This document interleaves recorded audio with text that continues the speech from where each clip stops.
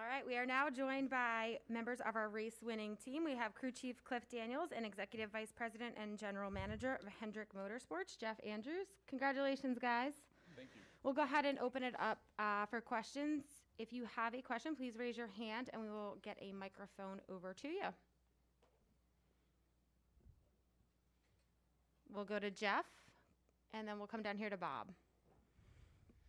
Hey, Cliff. It seemed like, before the race, you're saying, hey, look, we can play this conservatively. Like, we don't have to go out and hit a home run today. And then your car's so fast, you don't even have to worry about it. Can you talk about how that changes things for you guys now?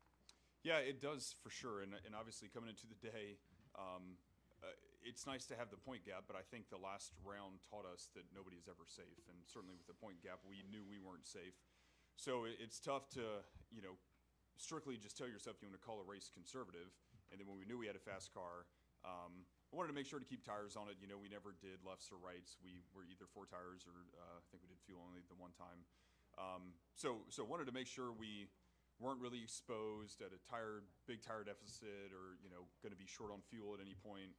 Trying to be smart about how we called that. And then, I think you asked about moving forward too. Moving forward, we still want to be aggressive to try to get, wins if our car is capable of it. I think as a company now we've got to put our focus on making sure we get the 9 to Phoenix as well. But, our job is still going to be to go win races every week if we can, and that's our goal. Come down here to Bob. Bob Pockers, Fox Sports. Cliff, a lot of times we hear people say, hey, the goal is to get to the Final Four because you just can't bank on what happens in one race. So, I would think 7 wins would be a successful season, but now that you are there to the Final Four, do you feel like whatever happens over the next 3 weeks doesn't define this year?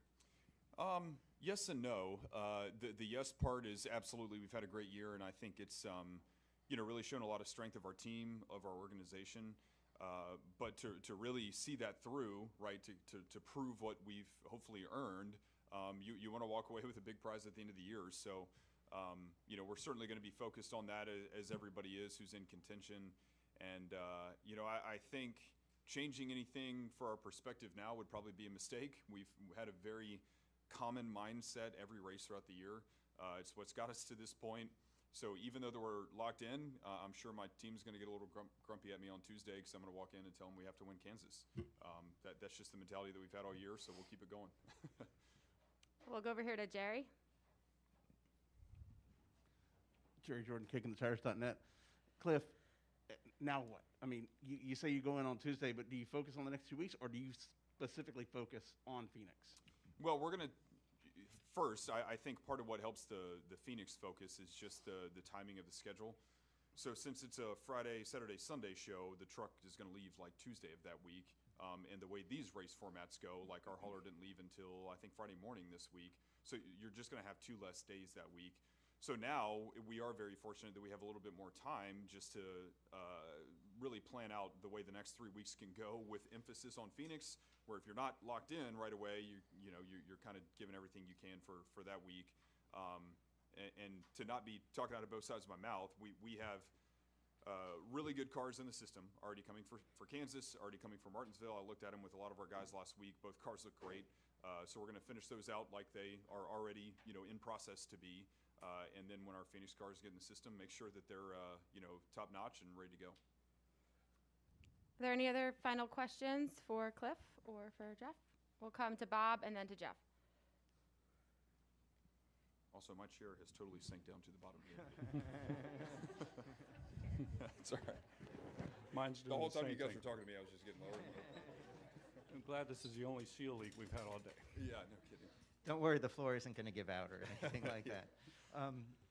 Kyle said something, mentioned to him that the last time a driver had 8 points wins at Hendrick was Jimmy in 2007, and he said something about, some of these guys were on that team. Are there a lot of guys who were with Jimmy back then who are with you now, and how does this run compare to that run 14 years ago? From what I know of that run, because I wasn't at Hendrick then, I would say anything like that year after year is probably really hard to compare.